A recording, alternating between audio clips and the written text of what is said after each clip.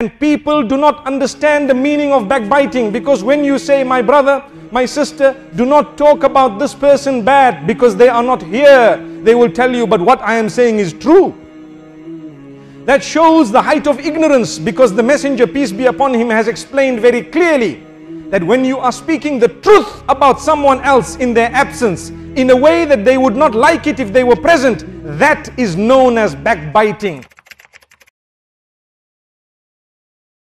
Backbiting is to say something about your brother behind his back which would displease him. So one of the companions says, because there's always a cowboy on Facebook, you know, or who says, hey, you know what, I'll say it to his face, man, I'm not scared. So one of the companions, he says, O Prophet of Allah, what if what I'm saying about my brother, it's true? I'm not lying about it. He says, you know, if what you're saying is true, then that's backbiting. And if what you're saying is a lie, it's worse, it's slander.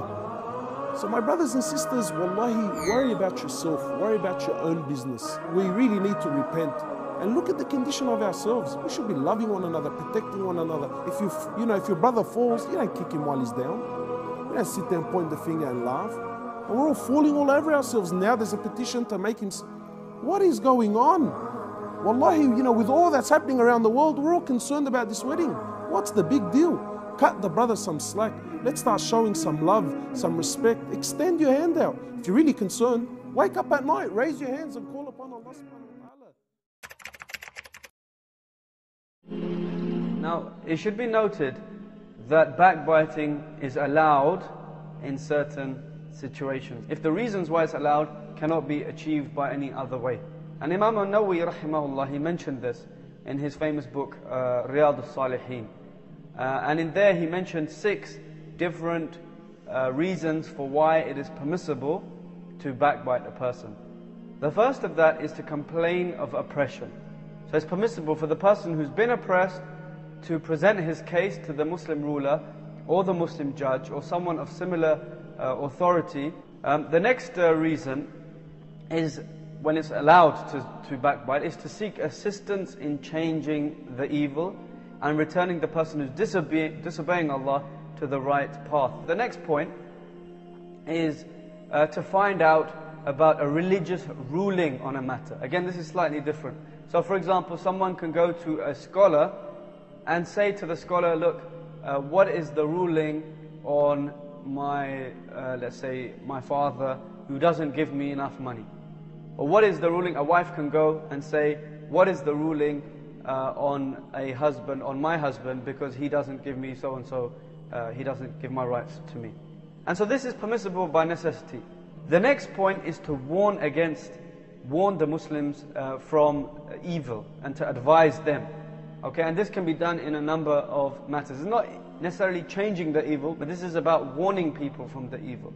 So as to stop other people falling into what someone else is doing or the dangers of something. The fourth example of this, warning Muslims from evil, is that one who has a responsibility does not carry it out.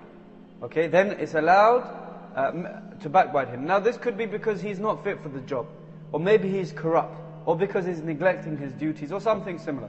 It's obligatory to mention this to the one in authority, like the boss, so as to remove him and replace him with one who is more befitting.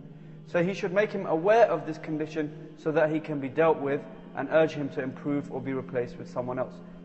The fifth reason when it's allowed to backbite is if there's someone who openly commits disobedience or innovation, like openly drinking alcohol, for example, or taking the property of others unlawfully, or taking taxes which are not legislated in Islam, or other such matters. The sixth and final reason that Imam al-Nawawi mentions, he said to describe someone. So if a man is known as the one who has weak eyes, or the lame one, or the deaf one, or the blind one, or the cross-eyed one, and other such similar terms, then it's permissible to describe him only for identification purpose, even if it's using a term that he doesn't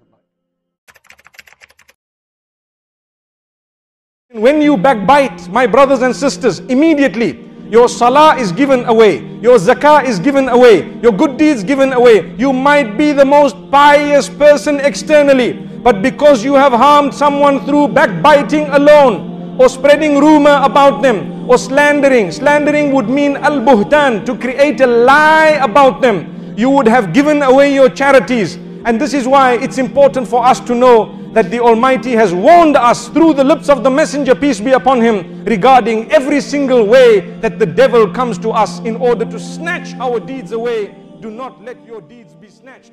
Assalamu alaikum wa rahmatullahi wa barakatuh.